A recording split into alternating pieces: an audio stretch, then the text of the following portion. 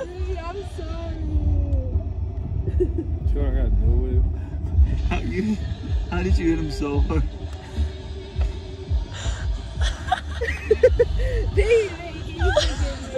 Yeah, I know the options come out. View from outside our Airbnb is so freaking pretty. Can't even really tell, but there's a bunch of little teeny trees over there. And then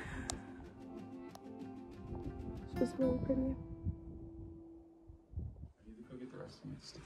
Oh, jump scare.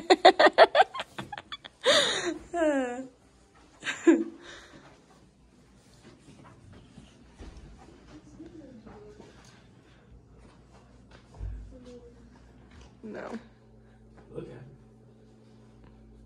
Why are you always bullying people? We bully.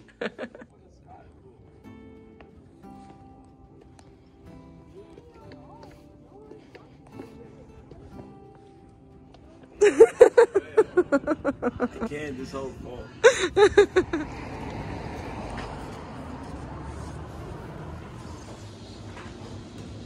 Thank you.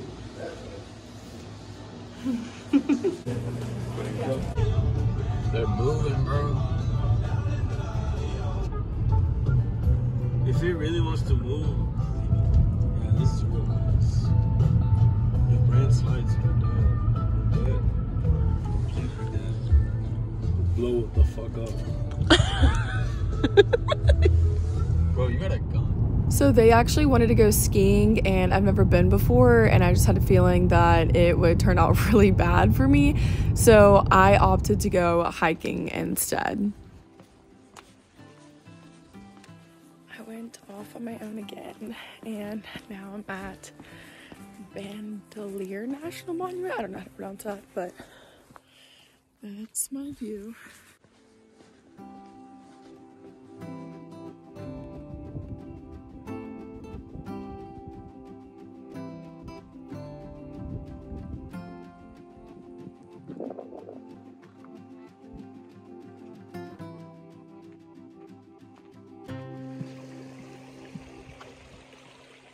So this is insane.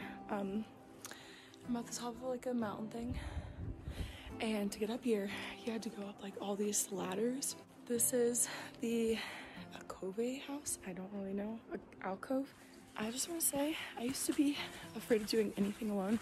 Like literally you would never catch me dead doing this. Now I freaking love it. Kind of pricked over being with friends. Kind of not. Like it's good to have community and everything, but also it's just kind of nice to kind of do whatever you want whenever you feel like it, and to take your time or to speed up.